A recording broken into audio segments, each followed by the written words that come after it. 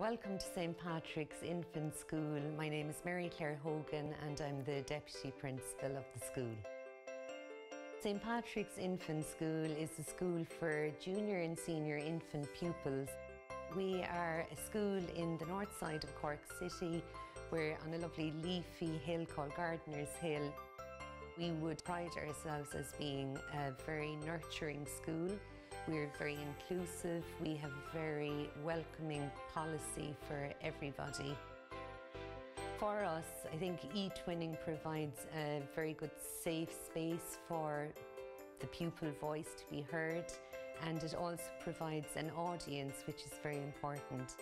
When I joined eTwinning, I got support from teachers not just in Ireland but in many different European countries.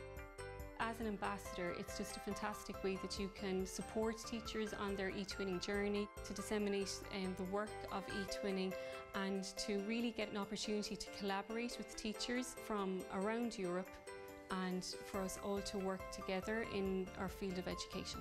With the new primary language curriculum, we're encouraged to use other languages. The eTwinning project gives us a platform that not only raises the awareness among our very young population of pupils, but also among our parent body as well. Our school has a very open door policy with parents, and because our students are so young, it's lovely to be able to include the parents in projects also.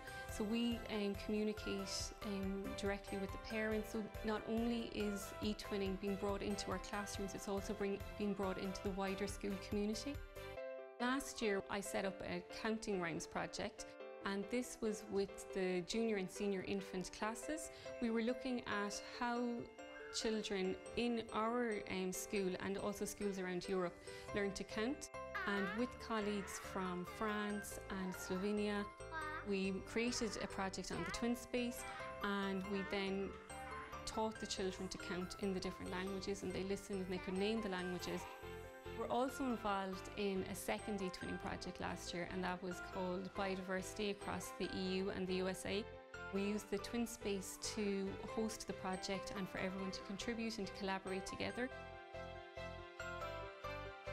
I think as a school looking at eTwinning, you might think this is very daunting, that it might involve technology, it's a project, are children too young?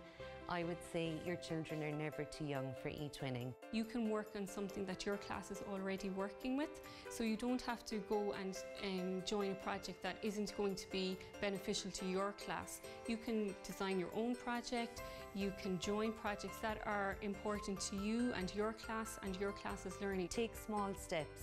That's what we do in our school all the time. Because our children are so young, we start and we just take baby steps, and then we grow in confidence, and we can see with our infant pupils that as they gain in confidence, they gain more skills, they gain more knowledge, and they will be more open to the project.